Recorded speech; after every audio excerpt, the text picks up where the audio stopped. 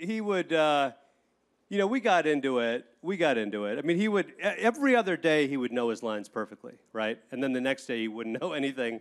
And the next day he'd be perfect. And so I was like, you want me to come over and run lines for you? He's like, I got it. And eventually, one day we were like, shooting like a race car scene. And so I was going up in a helicopter to shoot aerial footage.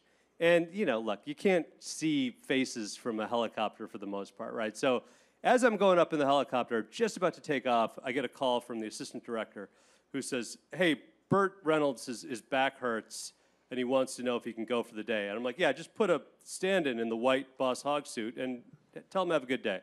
So I take off and I fly around for 3 hours and shooting all these cars flying by, and I see the Burt Reynolds stand-in waving and whatever, doing all this stuff.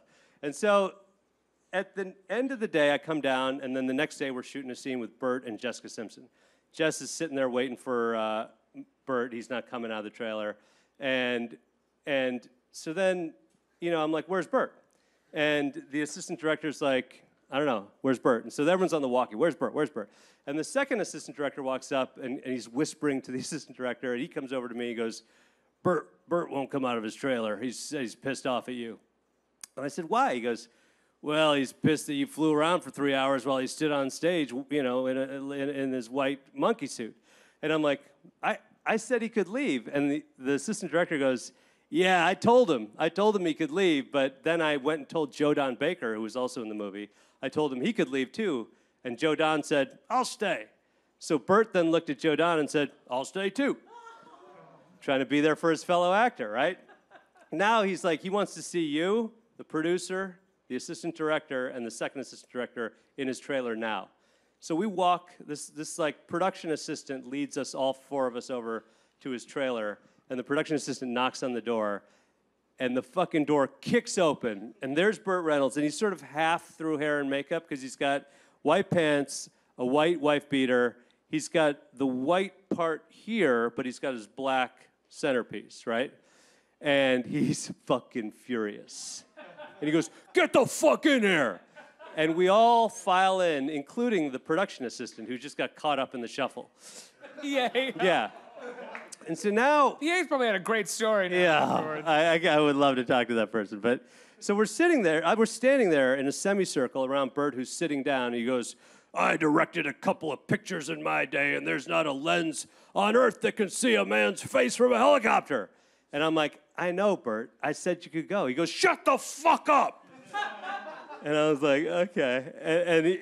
Then he's going into Jimmy Stewart and Orson Welles and all this fucking shit.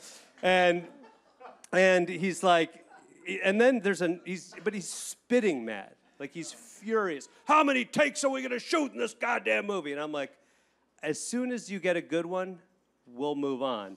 And he goes, my goddamn back hurts. You know how many stunts I've done on this? And he's like riffing on all sorts of shit, right? And then there's a knock on the door, and he goes, come in. And a woman walks in with a little black bag, and he stands up, and he pulls his pants and his underwear down and puts his butt towards us. The woman pulls out a syringe, shoots him up, and then he goes, get the fuck out of here. And then he pulls his pants up, and she leaves. Then he goes into this, like...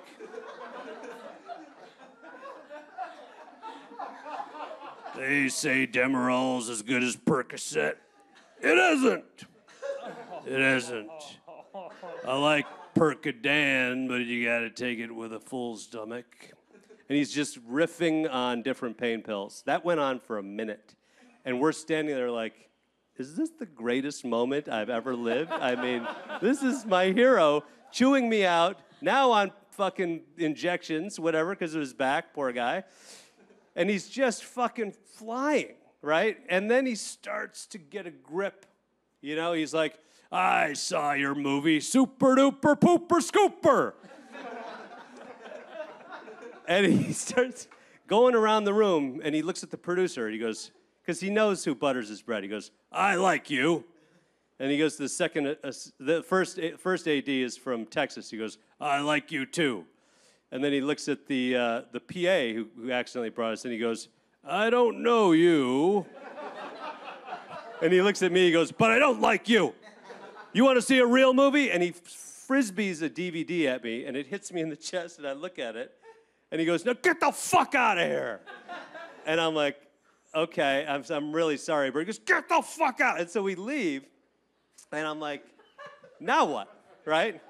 And my producer's like, "What did he give you?" And I looked at the DVD, and it says, "Burt Reynolds, Why My Back Hurts." And I'm like, let's go watch it, right? So we go in my trailer, and four of us, we all sit and watch the thing, and it's every stunt he's ever done set to classical music. Like he's leaping off buildings, grabbing onto a tree. The branch breaks, he slams to the ground, smashing cars and smoking the bandit, running with the football in longest yard, getting drilled, fights, rolling down hills. And at the end of it, you're like, we were all just smiling.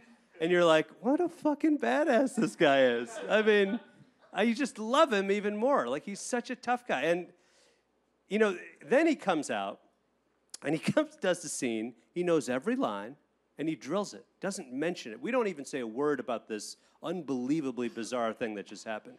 And we have one more week. Every day he knows his lines. Every day he knows his lines. Until the very last day, he messed up one line, and then he goes, "Fuck, goddamn stupid Indian."